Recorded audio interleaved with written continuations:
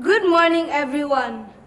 My name is Abdi I used to remember, as a child, I used to be always told to turn off machines when no one was using them. I was always confused of why I was doing these things. So I decided to start investigating, and I soon found out that I was doing all of this to save energy. But I still felt that there was more I could do, that there was more I was capable of doing.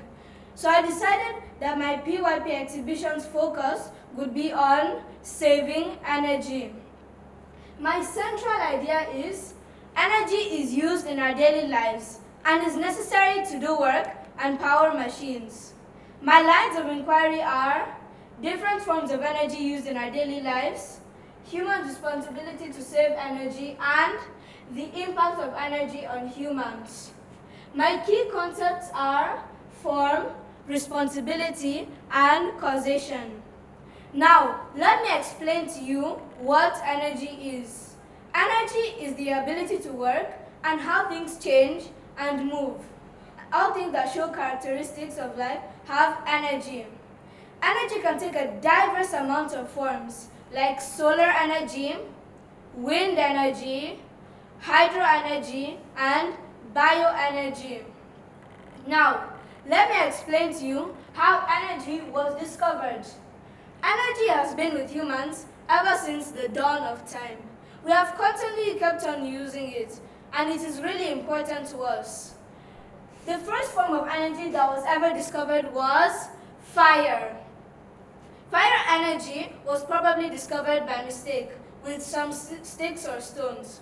But we humans soon found out how useful it can be in our daily lives.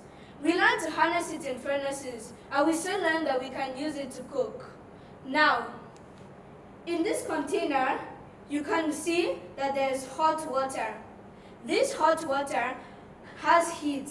The reason for this is because the particles inside it are constantly moving very fast, while cold objects have the particles moving very slow. So we should know that hot objects have particles moving very fast, and cold objects have particles moving very slow.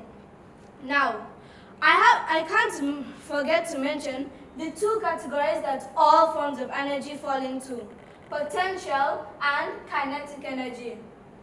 Potential energy is energy that is stored within an object.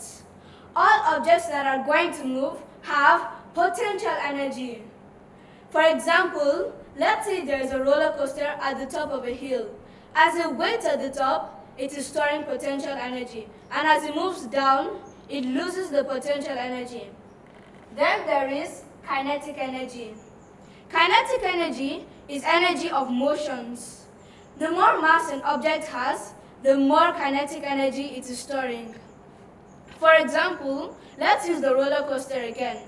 As it moves down the hill, we know that it loses potential energy. But wait, we know energy can't be created or destroyed. So that potential energy turns into kinetic energy. So now let me talk to you about saving energy. We all need to save energy, and the reason is that saving energy is important because we need it for future generations. If we constantly keep on using energy and wasting it, then there will be none left for future generations. That's why we should all take our part in saving energy. So some ways that you can help save energy is trying to turn off the lights. When you turn off the lights, you are playing your part in saving energy. You can also turn off the sink if no one is using it, and you can try not to use machines that consume lots and lots of energy, like the dryer or iron. I have gained a lot of knowledge in my PYP exhibition, but I have to thank the people that I interviewed. The first person I interviewed was Mr. Sunday Ayedepo, who works at Covenant University. His goal was to help the world in saving energy. During our interview, he told me that it doesn't matter how much or how little you are doing. As long as you're playing your part, then that is important. After this interview, I decided to have an interview with someone in my community. So I chose Mr. Quadar. the head of FMS. During my interview with Mr. Quadar, he told me about the different forms of sustainable energy, like solar energy, wind energy, and hydro energy. And he also told me about how IITA is trying to use these forms of energy to make it a more sustainable and safe place for people to live. After this interview, I interviewed two more people. I interviewed Mrs. Hildy Copper and Mr. Gregory. In these two interviews, I learned about machines that consume lots of energy and how people in IITA are using waste to produce safe forms of energy. After all my interviews, I became very knowledgeable and I was able to start taking action. The first thing I started doing was that I tried not to use machines that consume lots and lots of energy, like the dryer and the iron.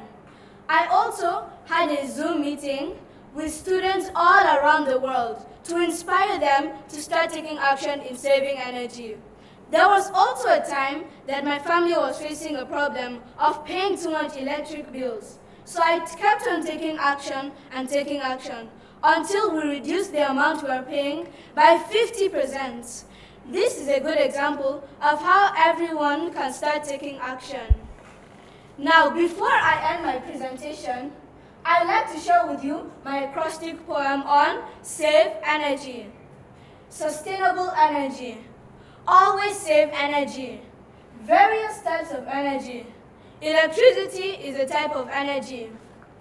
Each type of energy is useful. Nuclear energy is very powerful. Eating gives you energy. Renewable energy, green energy, and you and I use energy. I hope you have learned a lot from my presentation, and I hope that you have now become knowledgeable. And I want you to always remember, think, act, and save.